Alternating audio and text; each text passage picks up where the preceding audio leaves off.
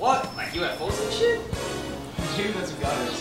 UFO. Man, get the fuck out of here. That's whack. I'm serious. How do we know that UFOs and what's written in the Bible don't have anything to do with each other?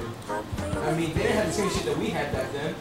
Remember, you gotta open your mind up and accept that there are things in this world that we don't understand. Shit. There are people out there that seriously believe that this place is 5,000 years old. Hey, check that out. What if we see something flying out there back in the day? We would have been like, what is that? Why don't we be seeing that shit anymore? Because the motherfuckers know that if they come around here, they're gonna get jacked. They're gonna be like, AVX248, where did you look like the station? And then Tino's gonna be pulled over by the police at a McDonald's drive-thru, ordering chicken nuggets, large fries, and he's gonna be like,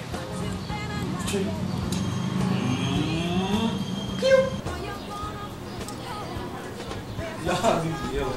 I don't even know why we're talking about this. Word up. Remember when we were kids? We didn't have to worry none of that shit. Shit. The only thing that we had to worry about was watching Hong Kong Foodie and Scooby-Doo. we only had 7 channels back then. Channel 3, Channel 6, Channel 10, 12, 17. 29, and 48. Now they got all this Smurf shit and Transformers crap. Shit, you crazy. I love me some Transformers. Nowadays, they got these boxes, but they got like a million and one channels. The only time I can see them is always at my cousin's house. It's Star Blazers. Remember that? Yo, who remembers Ultraman and Space Giants? Oh shit, that was my joint. Remember Johnny Soko? Man, I used to watch Marine Boy so much that I started having like these crazy dreams. And the Brady Punch. I still be watching them on reruns. Nah, we talking cartoons and shit, dude. Ultraman ain't no cartoon. Oh yeah. I remember when me and my brother were little, we used to beat up Buster Browns and Bobos. Bobos. They They make make your your feet feel fine. Bobos. They call it $1.99. Shit, I remember. I used to have to put cardboard sneakers so it'll cover up the hole and shit.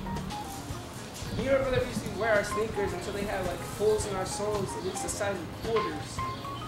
I remember when we had to wear plastic bags on our feet when we had to walk in the rain just so our feet wouldn't get wet. Yo, that ain't no joke.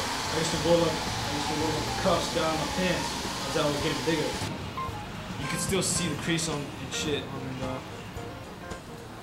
Yo, that shit's funny when you think about it now. Life's a bitch. Who you telling? What are we doing for 20, 30 years from now? I know what I'm gonna be doing. I'm gonna be fucking your mom right in the ass!